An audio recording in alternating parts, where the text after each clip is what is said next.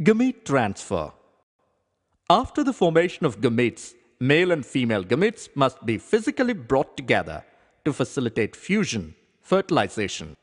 In a majority of organisms, male gamete is motile and the female gamete is stationary.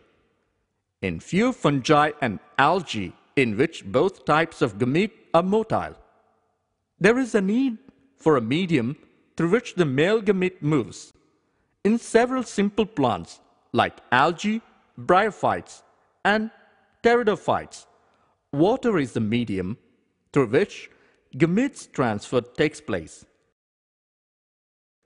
A large number of male gametes, however, fail to reach the female gametes. To compensate this, loss of male gametes produced in several thousand times the number of female gametes produced.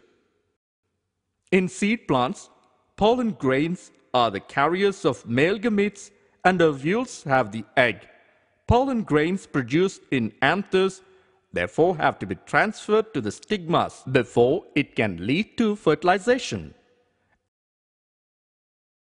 In bisexual and self-fertilizing plants, example, peas, transfer of pollen grains to the stigma is relatively easy as anther and stigma are located close to each other. Pollen grains soon after they are shed come in contact with stigma. In cross-pollinating plants, including dioecious plants, a specialized event called pollination facilitates the transfer of pollen grains to the stigma.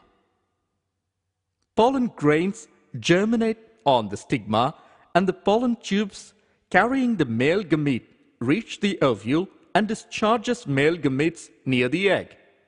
In dioecious animals, since male and female gametes are formed in different individuals, the organisms must evolve a special mechanism for gamete transfer, and coming together of gametes is essential for the most critical event in sexual reproduction.